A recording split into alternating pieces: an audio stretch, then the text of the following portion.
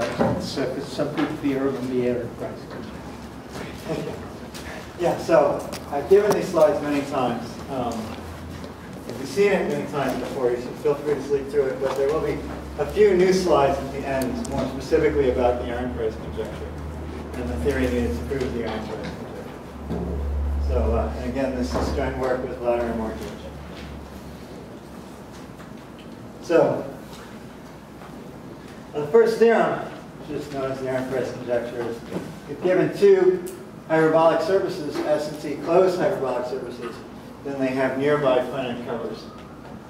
Or, a little more precisely, given some k greater than 1, we can find finite covers in a smooth quasi-conformal map between the finite covers. And of course, by k quasi-conformal, I just mean we could make it smooth and just say that in the tangent space, circles map to ellipses that are nearly circular, because k is close to 1. All right, and then the second theorem says if we have a closed hyperbolic three-manifold, then its fundamental group has a surface subgroup.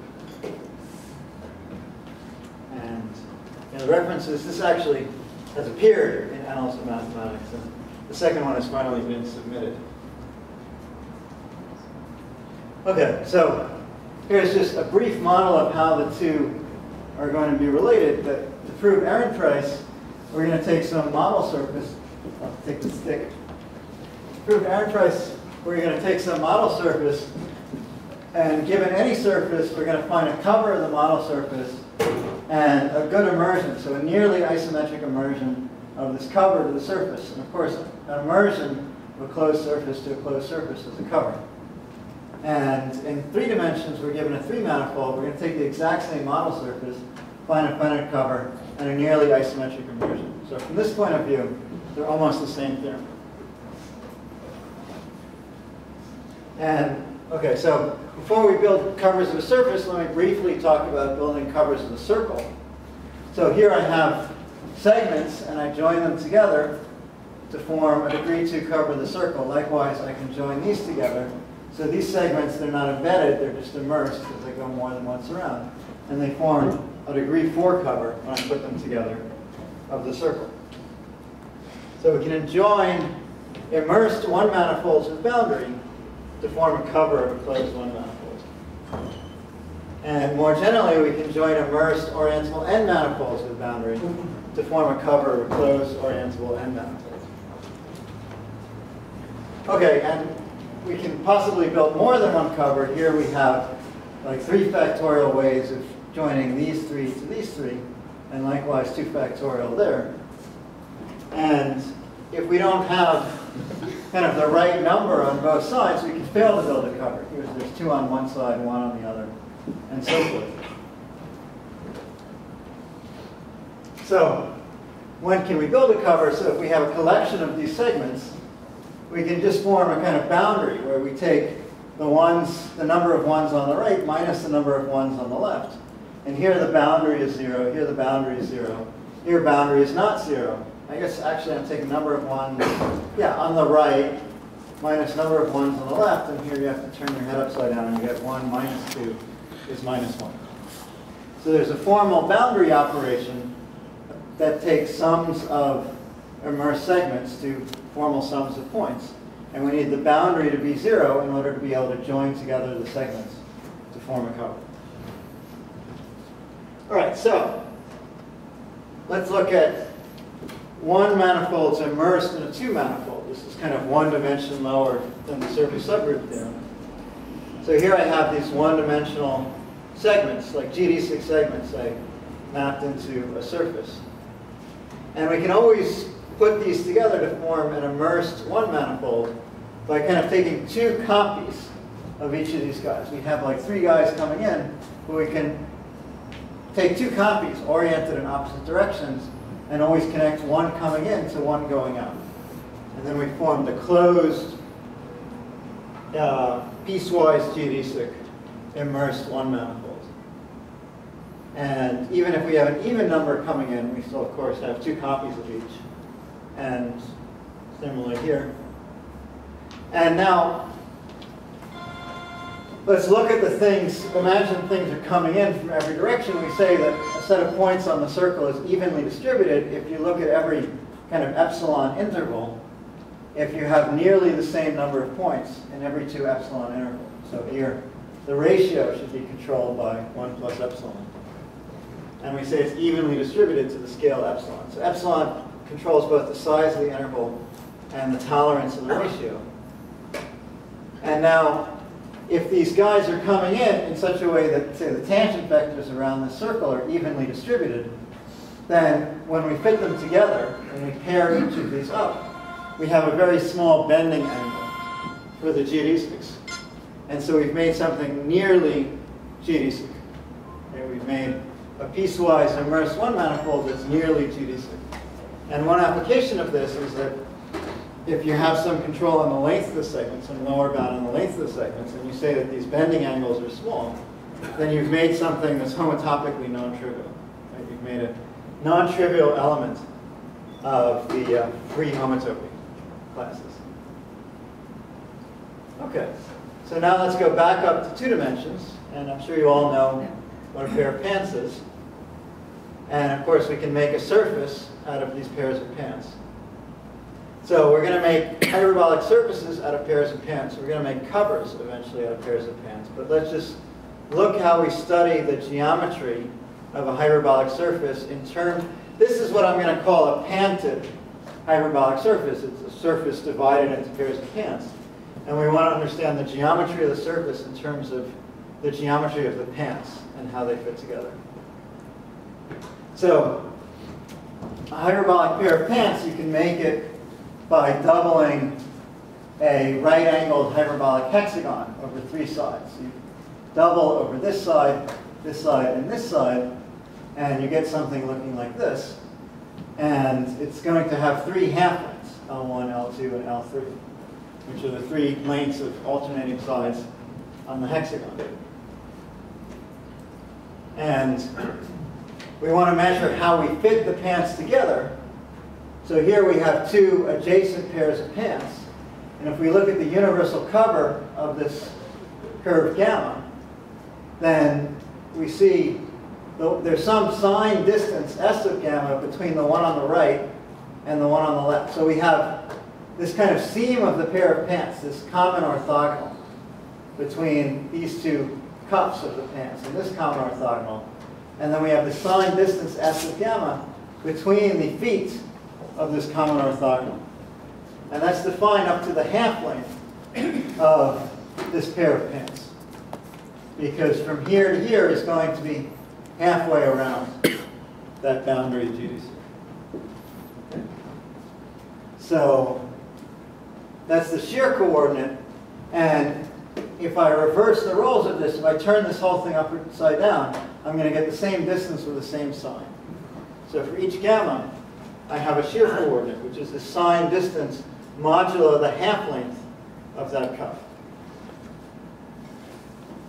Okay, so now I can define a perfect panted surface. So a perfect pair of pants is just one, and R perfect pair of pants, if you like, is just one where all 3 cuffs have length R. And a perfect panted surface is one not only where all pants are R perfect, but where all the shears are exactly equal to 1. 1's just a convenient number.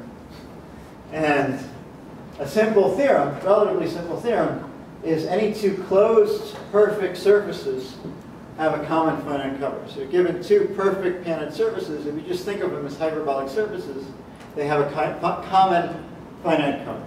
That's a relatively simple exercise. And we're not going to be able to make perfect panted surfaces as the cover of any given surface, but we can hope to make good panted surfaces. So a good pair of pants is one in which each boundary cuff has half length with an epsilon of R. So this is a kind of R epsilon good pair of pants. And we want the shears to be with an epsilon over R of 1. So mnemonically, you sort of take this equation, divide by R, and you get an epsilon over R over here. And then the first kind of real theorem is that a good closed panted surface is close to a perfect surface. So given a good closed panted surface, you could make a kind of associated perfect surface by making all the half lengths exactly equal to R and all of the shears exactly equal to 1. And that's a perfect surface, and the theorem is that the good closed surface is close to the perfect surface. So, yeah, to make this more precise, as long as epsilon small and R is large, kind of universally, then any epsilon R good panted surface is going to be a trillion epsilon close to the associated R perfect surface in the type monometry. So you have a quasi-conformal map with dilatation like 1 plus a trillion epsilon. And this picture is intended to give the idea of the theorem. So the point of shearing by 1, like this picture, okay, this picture is meant, you take a panted surface and you look basically at the universal cover of our panted surface. So you take a good panted surface and you look at its universal cover. So these cuffs, right, the closed geodesics that you're using to divide the surface into pants, they're going to become these infinite geodesics. And then you have these shears by 1. So what's important is when you have this kind of surface where these guys have length R, then this distance here is very small. It's like e to the minus R over 2. So there are places where these geodesics are coming very close together. But the places where they're coming together is kind of precessing with a distance of 1. So if you take a unit length transversal to this picture, it's going to be pushed from the places where these geodesics are coming close together into the regions where they're far apart, like a bounded distance apart, like 1 over 10 or something. So what happens is that this unit length transversal can cross at most, say, 100 R of these shears. That's what it turns out to be. I guess there in R. For some very simple reason.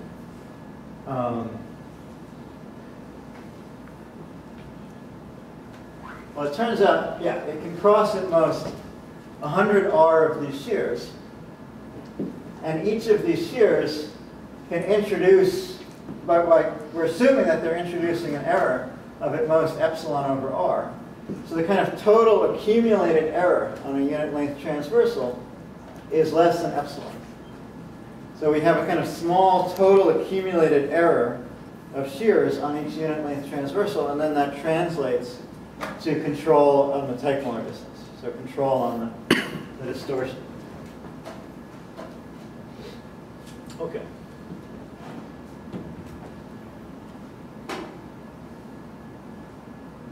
So this sort of schematic picture is we're going to find a good cover. Given S and T, we'll find a good cover for S, like an R epsilon good cover, and a good cover for T. Then these good covers are close to perfect ones. The perfect ones have a common cover. So that means that the good ones have covers that are nearby. And that implies the Ehrenpreis conjecture. So we want to build these good covers. For each surface, we want to build these good covers. How are we going to build these good covers? So we can look at a pair of pants, like a hyperbolic pair of pants, and think of it as being isometrically immersed into a surface. So here's a surface. Here's like one thick part of the pants. Here's the other thick part of the pants. And we can think of these pants as being isometrically immersed, and then say it's a good pair of pants if the lengths are within epsilon of R. If the cup half lengths are within epsilon of R. So again, the idea is that epsilon is given to you. You want two surfaces to be close, so this epsilon is basically given to you. But then you want to take the R to be quite large, so you can kind of wrap things around in many different ways. So you can make many different kinds of pants. And then the idea, we want to make a cover out of these immersed pants. So it's like kind of the picture of building covers for a circle. if we have two pairs of pants that meet on opposite sides of the same cuff, then we can kind of glue them together in the parameterizing picture and get an immersion of a larger surface into our given surface. Okay? And if we could do this, well, the whole idea is if we have a finite collection of immersed pants, so maybe we have more than one of each immersed pair of pants, but if we have a finite set of these immersed pants in a hyperbolic surface S, such that for every closed geodesic gamma on S we have the same number on both sides of the surface, then we can assemble this collection of pants to form a finite cover of the surface. Okay, so it's exactly analogous to what we did just forming covers of the circle. As long as we have the same number on both sides, we can pair them up actually arbitrarily and form a finite cover of our given closed surface. Okay? So the idea is to create such a set of pants and also assemble them in such a way to get a good panted surface. So let's consider the set of good pants and good curves. So we just look at all closed geodesics on our surface for which the half length of the closed geodesic is within epsilon of r. So you just take the length of the closed geodesic, divide by 2, it should be within epsilon of r. And then we also consider all immersed pairs of pants whose boundary is all good curves. So the 3 boundary components are each good curves. And so then we have, that's our collection, this pi epsilon r is our collection of good pants. And 2 things to remember.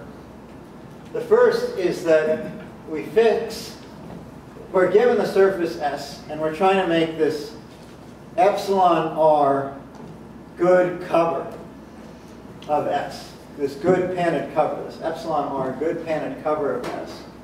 So we fix S, we're kind of given S, and we're given epsilon as well. Like you take the epsilon of the Ehrenpreis and you just divide by 1,000,000,000,000, and you get the epsilon for how good we want our pants to be. And then we're going to take R to be quite large depending on S and epsilon. So that's a kind of standing assumption for what follows. Okay, and it's valuable to count this. This one's for some reason kind of cut off. But we want to count good pants and good curves. So the number of epsilon r good curves is about e to the 3r. So again, we think of epsilon as fixed. So these are like functions of r. And the number of good pairs of pants is about e to the 3r. And the number of good curves is like e to the 2r over r. So if you look at pants, the idea is if you have a good pair of pants, you have 3 connections here. You fix a point, like in one side and the other side, and you form 3 connections. And each of these connections have length about r. And then you look at the number of possibilities of that connection, and it's about e to the r possibilities.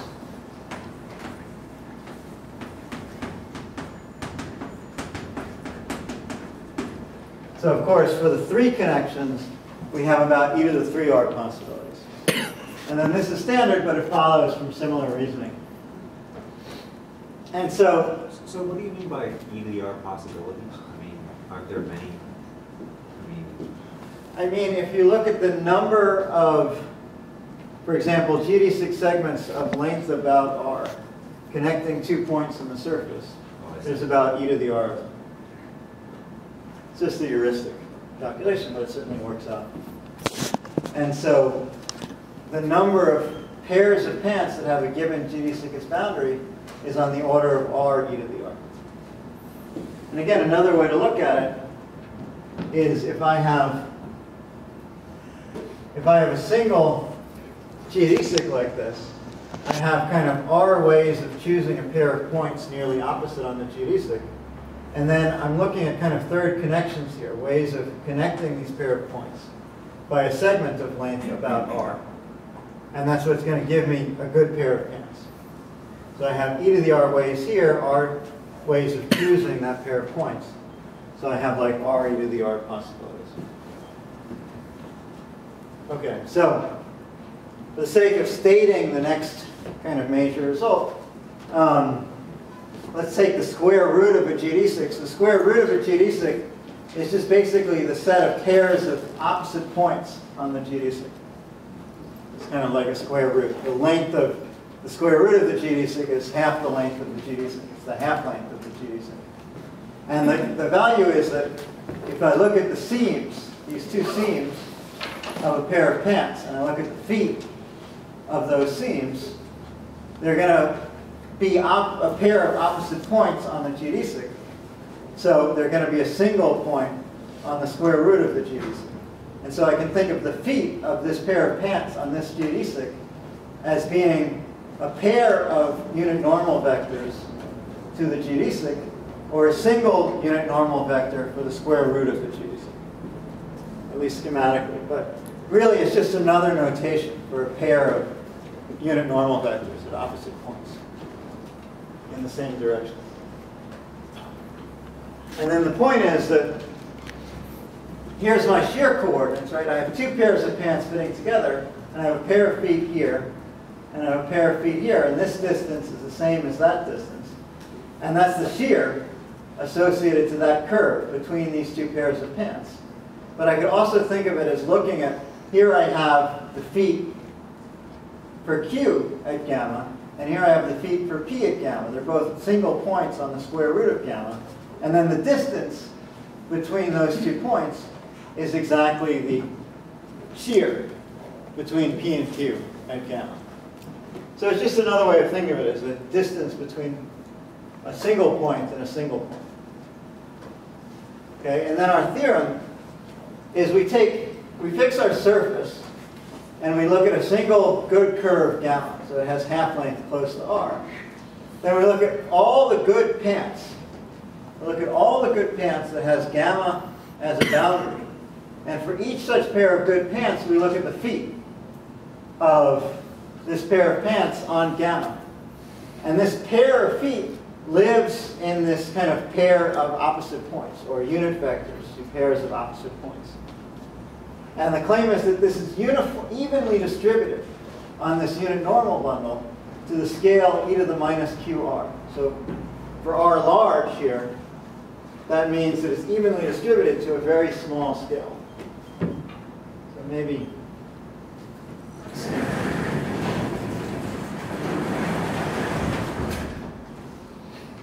so here's gamma, and then we have like pairs of unit normal vectors in 2 places. And then I have square root of gamma, which has half the length, and that becomes a single unit normal vector. So if I look at this unit normal bundle for the square root of gamma, that's kind of isomorphic to 2 copies of square root of gamma, right? One unit normal vector is pointing outward, and one of unit normal vectors pointing inward. Okay, so, and I'm saying that on both of these copies, these feet are kind of evenly distributed. And it follows we have nearly the same number on both sides.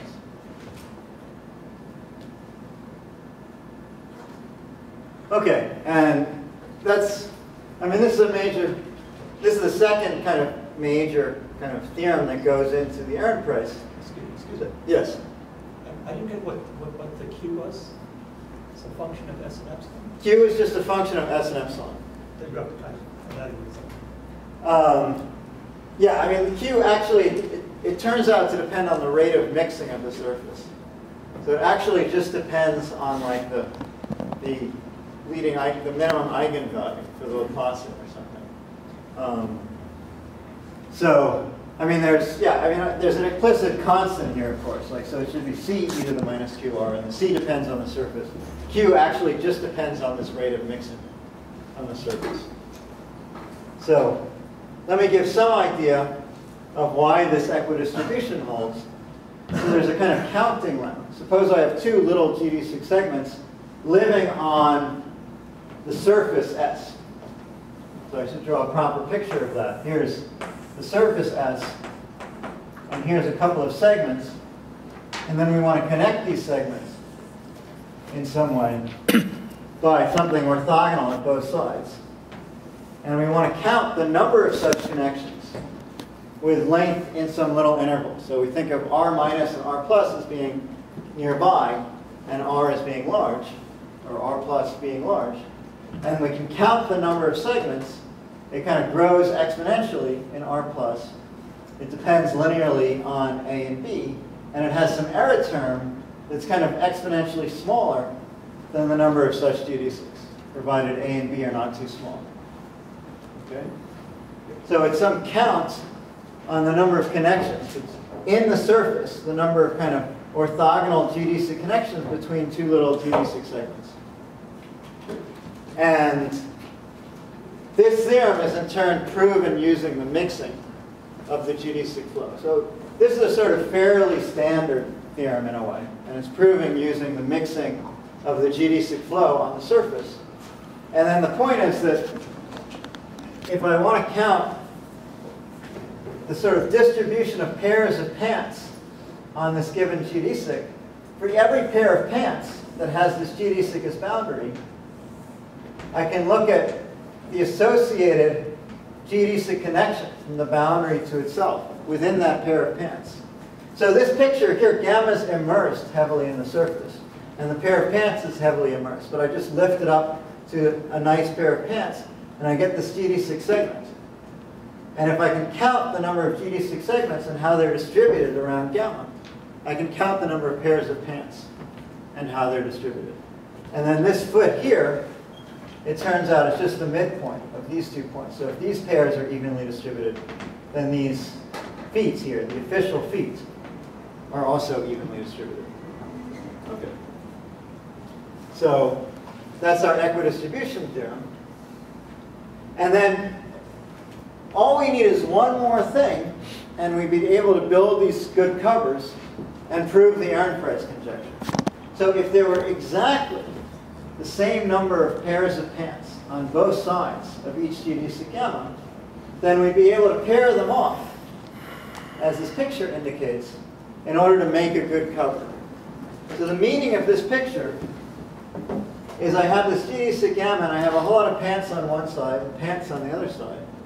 And if I have this equidistribution of feet and the same number of pants on both sides, I can pair each pants on the outside with a pair of pants on the inside, so that all of these shears are very close to 1. And then having made this pairing, I've formed a cover. And it's a good panted cover of the surface. And if I can make a good panted cover of every surface, we've proven the Ehrenpreis. So all we need to do, the only thing missing, is getting exactly the same number of pairs of pants on both sides. But on the other hand, just by the definition of equidistribution, which says that on any interval we have nearly the same number, whether this interval is inside or outside that GD6, it follows from equidistribution that there's nearly the same number of pants, the same number of good pants on either side of a good GD6. So all we want exactly the same number of pants, and we have nearly the same number of pants on both sides.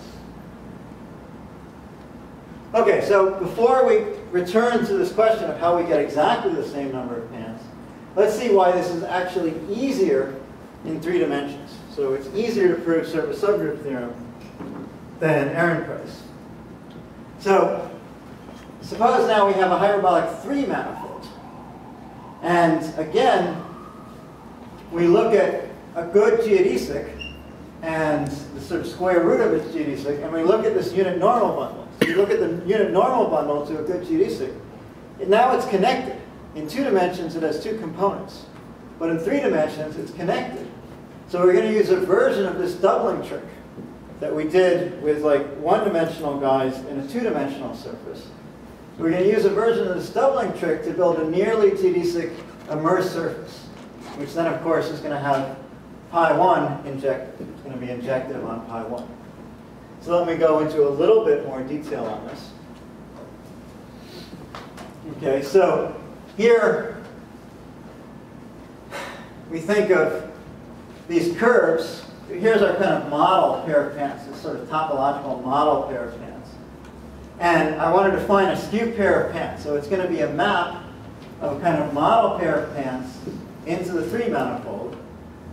and such that each of these boundary curves map to a closed geodesic. And each of these kind of connecting segments map to a geodesic segment orthogonal to the corresponding closed geodesics. So they become the kind of shortest connections in the suitable kind of homotopy class between these closed geodesics. And then the rest of F, we have two remaining kind of hexagons, and F is free to be whatever it wants on those two remaining hexagons as long as it's continuous. So you could say that the skew pair of pants is made of wire on these parts and then cloth on the rest. It's just kind of suspended.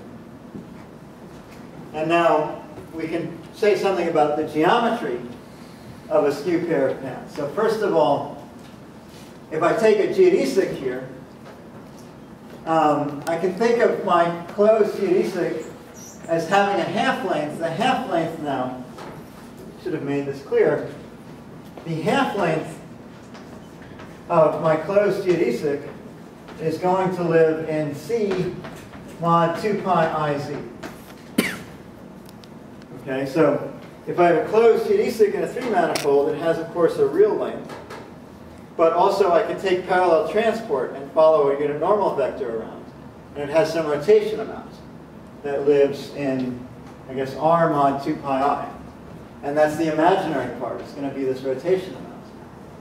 And then, if I have a pair of feet coming from another pair of pants, this pair of feet, it's going to live in, well, each of the feet is going to live in C mod 2 pi iz, really plus, this should be the length of gamma times z. And if I look at the pair of feet, it's living in this unit normal bundle to the square root of gamma. So that's exactly the C mod 2 pi iz plus half length of gamma times z. So here I have 2 pi I because I don't know the rotation amount. And then it's just defined up to this half length of gamma. And that's describing what we have to do to get from, well, that's just describing this pair of points, this pair of unit vectors. It's a single point in this torus here, in this complex torus. So I have a comparison between 2 and 3 dimensions. In 2 dimensions, this unit normal bundle for gamma, it's R mod length of gamma times z, and then there are two components. Or I could think of it as non-zero real numbers modulo this cyclic root. And in 3 dimensions, I look at the unit normal bundle, and I can think of it as this complex torus, so it's connected, and it's the same as non-zero complex numbers modulo cyclic root. So in one case, it has two components. In the other case, it's this torus that's connected. So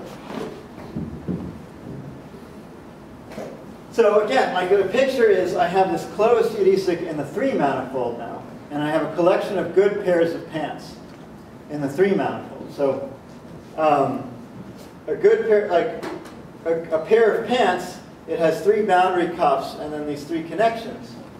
And it's good in the sense that these cuffs have like half length close to R.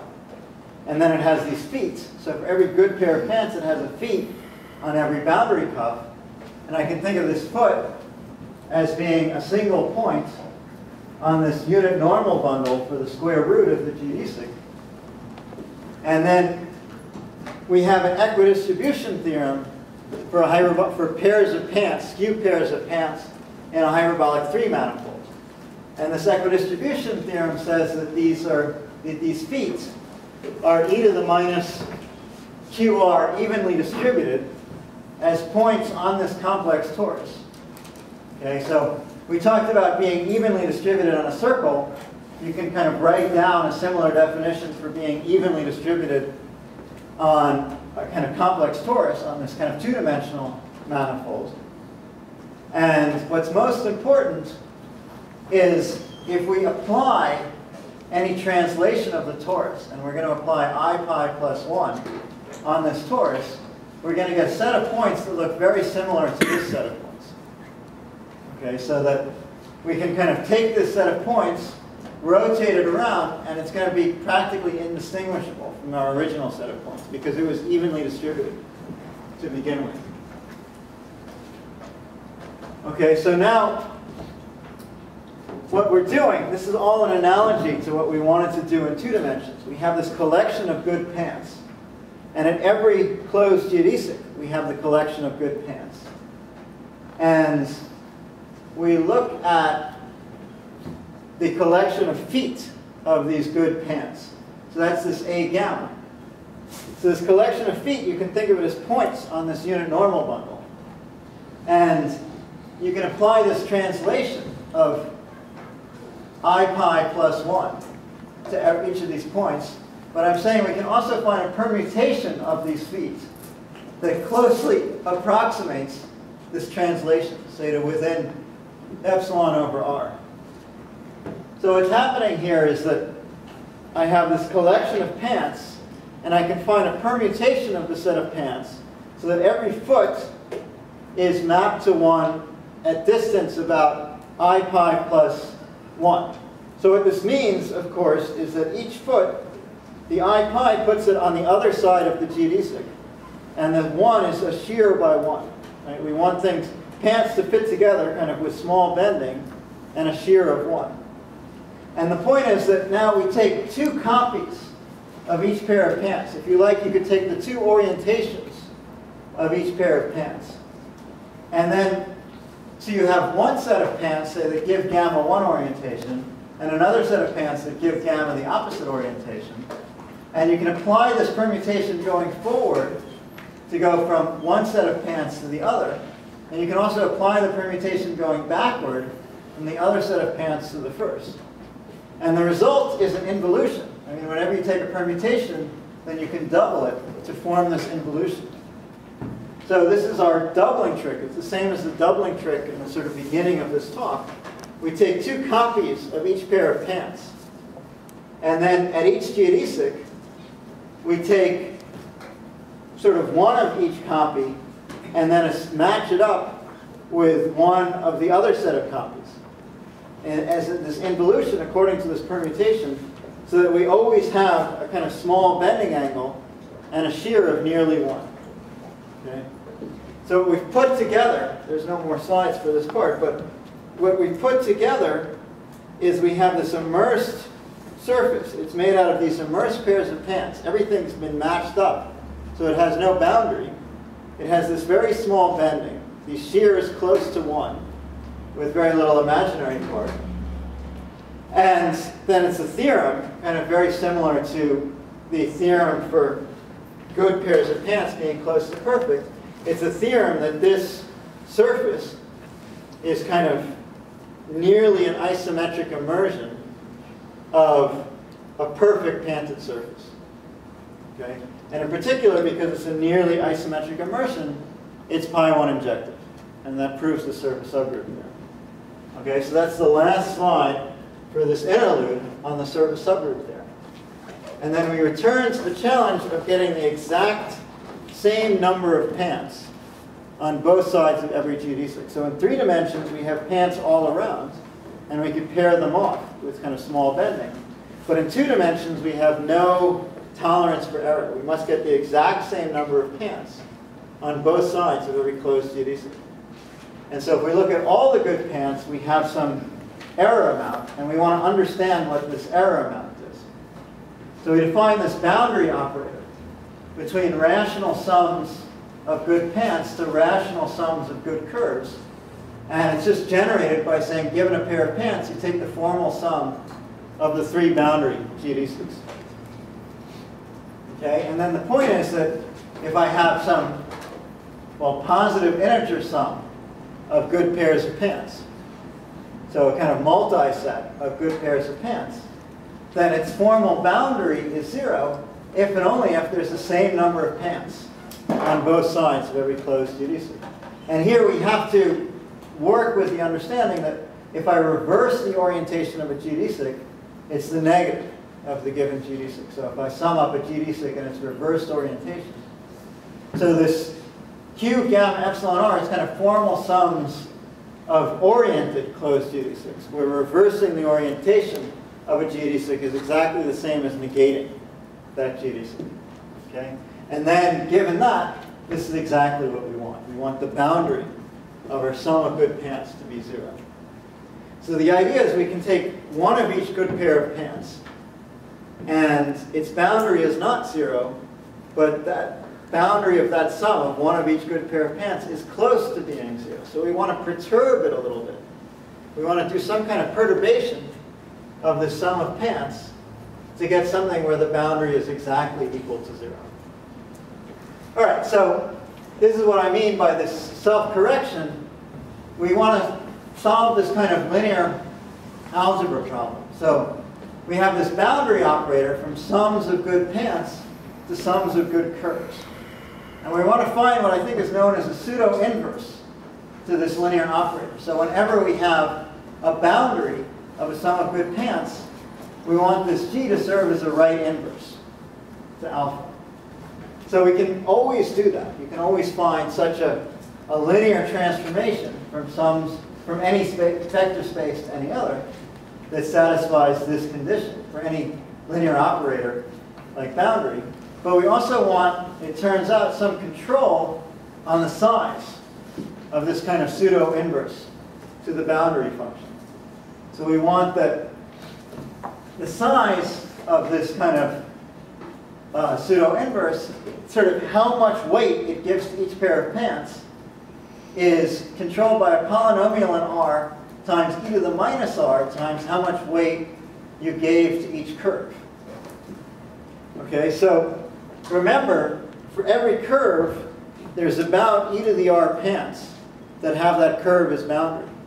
So if I have a curve and then I want to sort of distribute, I want to assign this kind of pseudo-inverse, it means that I need kind of total weight on my pants to equal the weight of that curve. So I'm kind of taking the weight of this curve, I'm distributing it over all the pants, which means I can at most divide by e to the minus r, at best divide by e to the minus r, and then I allow some inefficiency in the sense of maybe multiplying by a polynomial times r. But it means that somehow the pseudo-inverse is very evenly distributed over all relevant pairs of pants. But anyway, the point is that it's a kind of inverse operator to the boundary operator. It's a linear operator that's an inverse to the boundary operator, and for which we have good control over this L-infinity bound. So this L-infinity norm, of course, is just the maximum weights appearing in the formal sum of curves or pants. Okay, so let's see what this does for us. So suppose we take one of each pair of pants, one of each good pair of pants, we call that pi, and we just let alpha be the boundary of pi, right? Then the L-infinity norm of alpha is at most e to the 1 minus q times r. So we have like e to the r pants having a given GD as boundary, but the number is nearly the same on both sides. So when we take the difference between the number on one side and the other side, we get something much smaller than e to the r. And then when we apply this pseudo-inverse, we get something much smaller than 1 on each pair of pants. So we take the difference between one of each pair of pants and the pseudo-inverse applied to the boundary, and that's going to be positive. It's nearly 1 on each pair of pants. And because the original set of good pants is equidistributed, and we're taking a small permutation, this difference is also equidistributed. But on the other hand, if we take a boundary of this perturbation of one of each pair of pants, we just see that's the boundary of this one of each pair of pants minus boundary G boundary, and that's just equal to 0. Okay, so the effect of this little perturbation is we've got exactly the same number of pants on both sides. So we have a rational sum of pants, but we just cleared denominators. And now we have an positive integer sum of pants, and we can just assemble it as before. They're equidistributed, so we can assemble it to form a good cover. Okay? So that's the sort of correction theory that we need to finish the proof of the Ehrenpreis conjecture. So in the last 15 minutes, I want to give some idea of how we construct this function G. Can I ask another question? Yes? Okay. When you say it's positive, does that require work also? That you have to do estimates? No, because the idea is that the weight of each pair of pants given by this G is much less than 1. But pi has exactly 1 of each pair of pants. So it's just close to 1. The weights are close to 1. And right, the point is that it's a small perturbation, so it's still equidistributed. Okay, so we want to construct this function g. In the last 15 minutes, we want some idea of constructing this function g. So first, let's define this good pants homology. So we take formal sums of good curves modulo the boundary of sums of good pants. And what's the obstruction? We want to know what's the obstruction to a sum of good curves being the boundary of a sum of good pants. Well, certainly it has to be 0 in homology. It has to be the boundary of like a singular sum of pants. So at the very least, this homology, this kind of homology, it maps to the good pants homology, maps to the standard singular homology on the surface. But we want to prove actually that the two are identical. And in particular, that this map from this guy to this is injective. That's essential. So we want to find a series of identities showing good pants homology as a standard homology. And then we're going to observe that this correction function has been implicitly defined such that it satisfies this pseudo-inverse property. Okay? And in fact, not only is it a right inverse to the boundary on everything that's a boundary of good pants, it's a right inverse to a boundary on everything that's a boundary in singular homology. Okay? So the idea, I mean, this is a funny thing. We're saying we're going to show, for example, that every good curve, or every sum of good curves, that is 0 in singular homology is in fact the boundary of a sum of good pants.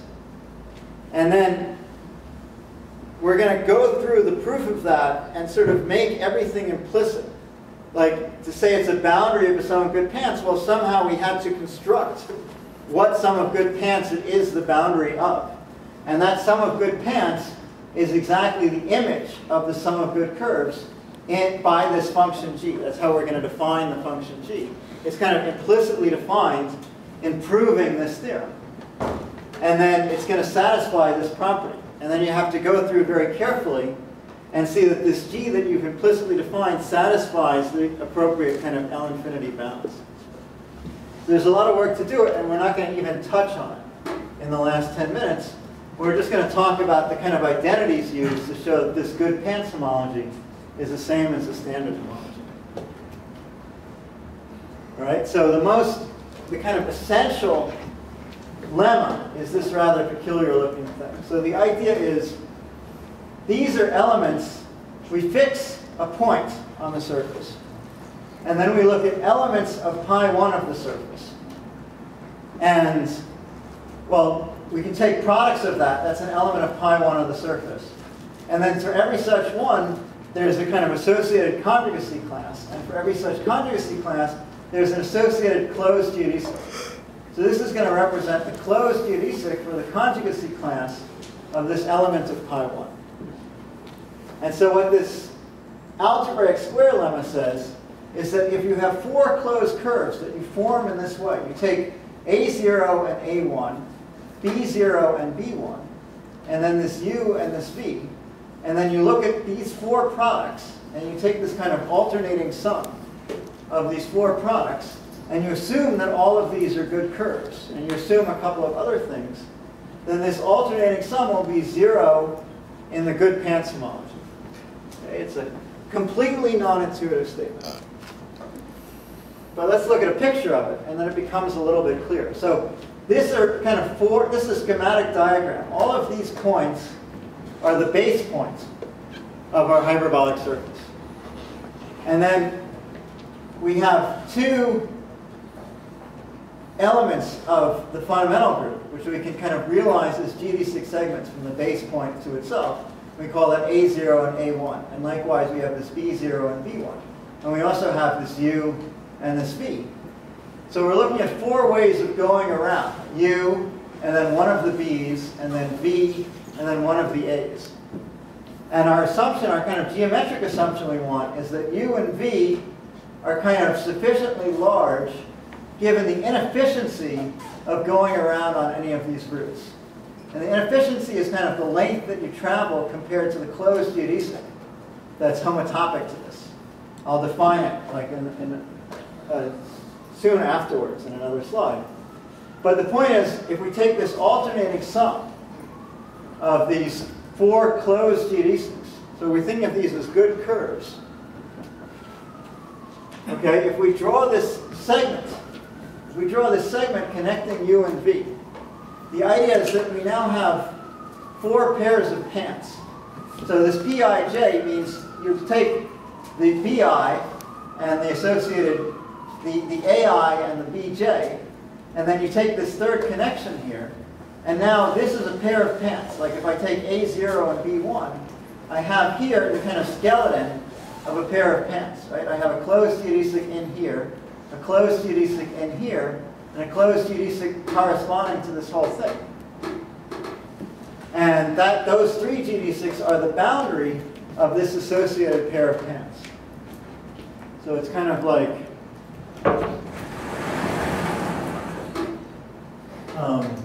right, if I take just one of these,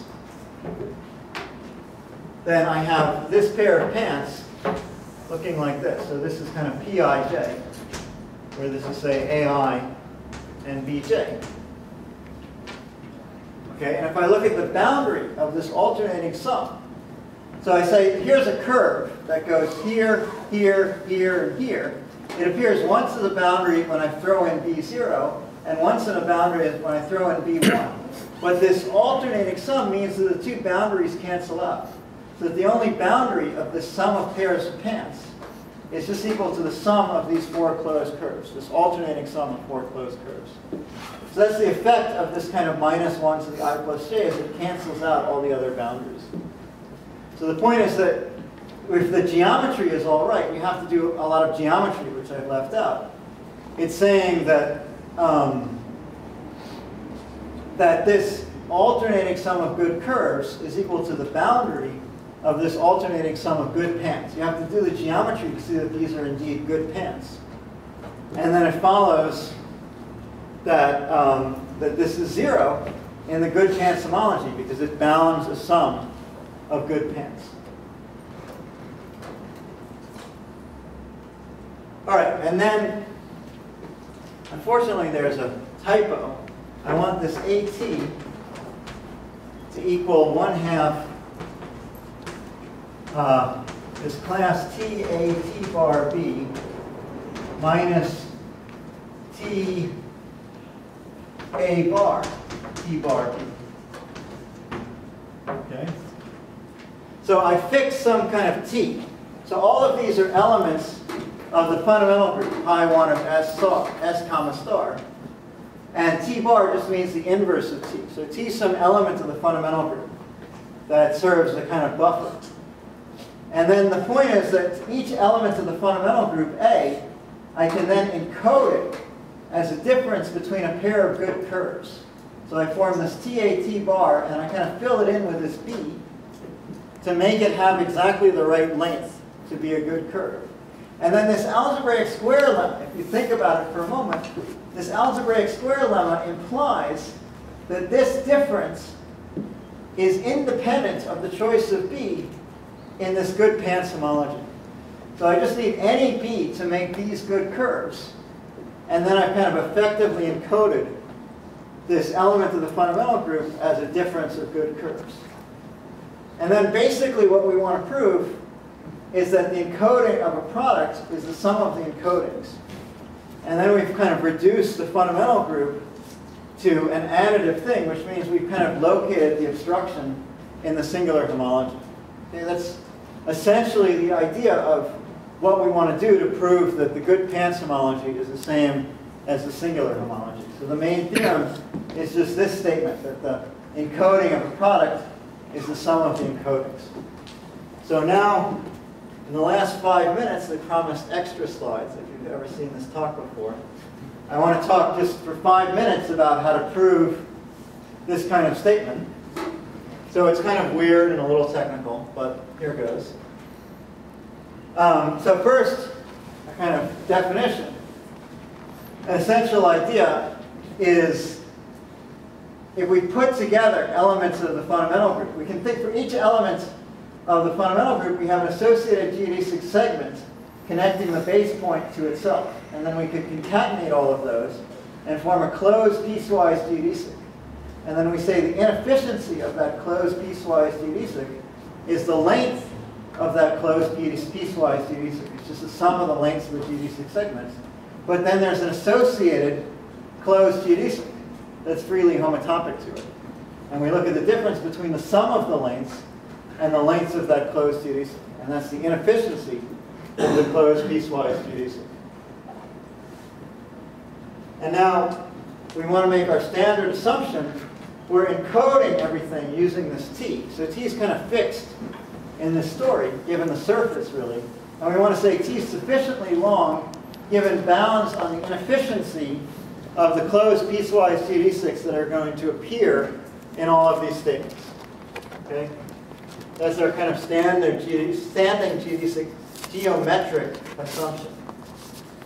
So our first kind of weird lemma, completely unmotivated right here, but it's saying that if you take something that looks like an encoding of these four elements of the fundamental group, with T and T bar kind of alternating, that you can do this permutation. You can switch B and D around the other way. Okay? And it's some work to prove this theorem. It's saying that these two closed geodesics, we're assuming that these are both good closed geodesics. We're saying that they're equivalent in this H1 epsilon r. So they're equivalent in this good pants homology. So they're bounding a sum of good pants. And then the application of that is this four-part itemization. So it's saying that if you look at this closed curve in the good pants homology, you can write it as a sum of four encodings like this. So it's essentially saying that you can treat the A, B, C, and D independently of each other. As long as they're separated by this buffer element T, then the kind of value of this in the good pants homology is just the sum of four things, each of which depends on only one of these elements of the fundamental group. And the proof actually is fairly simple. We can think of this good curve as a difference of half the difference of it and its inverse. Here I've just reversed the whole good curve. And then I can rotate this around so it looks almost exactly the same, except here I have A, D, C, and B reversed, and I have D and B in the reverse order. So by our previous lemma, we can interchange the B and the D, and now I have something where all of these guys, I just have A, B, C, and D, and here I have inverse of A, B, that should be an inverse of C, sorry, and D. And then the point is that this, like this part here, if I take T, A, T bar, B, and then C and D, and then just made this B, C, D without any bars, but just an A bar here, that would be an encoding of A. And likewise, we sort of get a telescoping sum, so we get an encoding of A plus encodings of B, C, and D. So we can kind of itemize this good curve as a sum of four things. Now we're almost finished. So then there's this thing. If you have a good pair of pants made out of all of these pieces, so again, I'm taking elements of the fundamental group, and I'm kind of putting them together to get longer elements of the fundamental group. And I'm taking three elements of the fundamental group, and they kind of generate a pair of pants. And if it's a good pair of pants, and you have the right kind of bounds on inefficiency, T is sufficiently long given the bounds on inefficiency, then the encoding of this part, like this T, Ri plus 1, T bar, the encoding of that, the sum of these three over I, plus the sum of these three for the S's, is equal to 0 in good pants homology. And the point, of course, is that this whole thing is the boundary.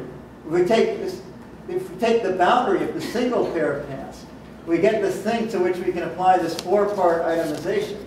And so these elements appear in the four-part itemization, and then these A's appear in the four-part itemization and are canceled out. All right, so this is all, like I said, somewhat technical.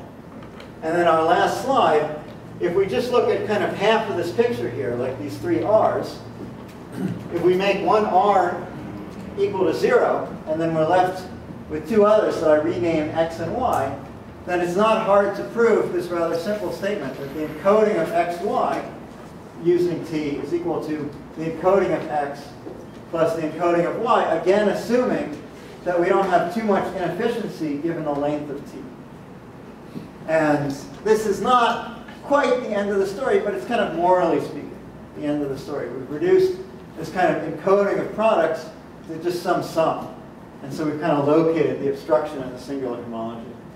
So that's the complete outline of the proof that the good pants homology is a singular homology, which means that we can kind of realize this explicitly as this correction function, use this to correct the imbalance between pairs of pants, build these good covers, and prove the Ehrenpreis conjecture. So thank you very much for your time.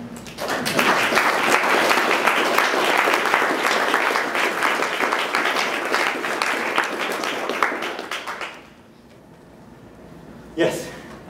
How effective is it in terms of finding the cover?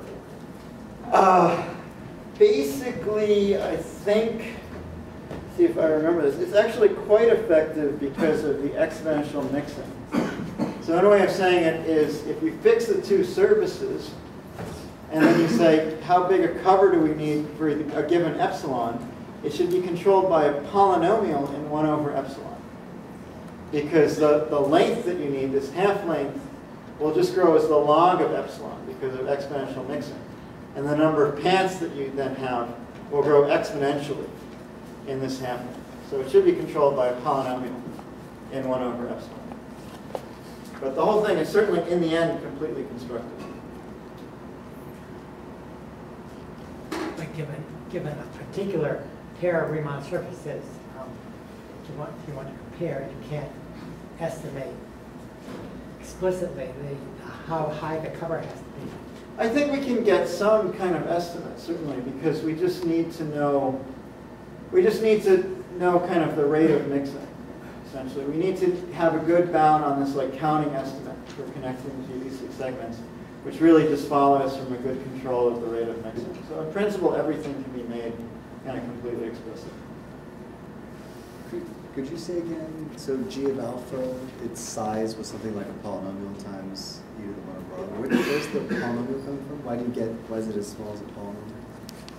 I haven't begun to sort of discuss that. I mean, the basic, so there's this kind of process of randomization, which I didn't talk about at all. So every time you do some construction, every time you kind of prove one of these identities in good pants homology, you maybe need some auxiliary elements. And you want to sort of, rather than choosing one, you want to kind of choose all of them simultaneously and average over all of them. So when I take this third connection here for this algebraic square lemma, I actually want to take a sort of sum over all of these. And so it means that this error term is kind of almost as evenly distributed as can be. But then, essentially, well, you could add things, so you get some kind of linear amount of kind of summation. And actually, it turns out right here, like just to switch this B and this D. There's a T missing, by the way. There's... The bar is there, but the T is gone. Anyway. You should carry on. There's T-A... Oh, so yeah, something's all wrong. Yeah, you're right. The bar. You're exactly right. It should be T-A-T bar D. Of course, yes. T-A-T bar D. So here, yes. So the point is that if B and D have kind of different lengths, you need to sort of slowly increase one, slowly decrease another. So you actually need a sort of like R, a sum of R good pants in order to kind of put all of this together. So you get like an R or an R squared. Like this polynomial, if you do everything correctly, it should be something like R squared. Just so the polynomial is like quadratic. Yeah, but we were lazy. I mean, there's one step. It's kind of technical, but we have to work a little bit harder to prove that it's quadratic. Yeah, but it should be. A priori, it just has degree depending on this surface or something. But it's just, yeah, I mean, it's just something that comes up in the arguments of how you're adding up these paths, like sort of how many things you're adding up together. Yeah. Yeah, there's kind of an R here, and then you're scaling things down. Like you're taking, you take a good curve, you sort of write it as a sum of two encodings of elements of like half the length R, and then you write that as sums of things half the length, and you keep dividing the length by 2, and you need sort of log R steps to do that. And that introduces like some polynomial R number of pins to sort of do the whole thing. Any other questions? Let's thank Jeremy again.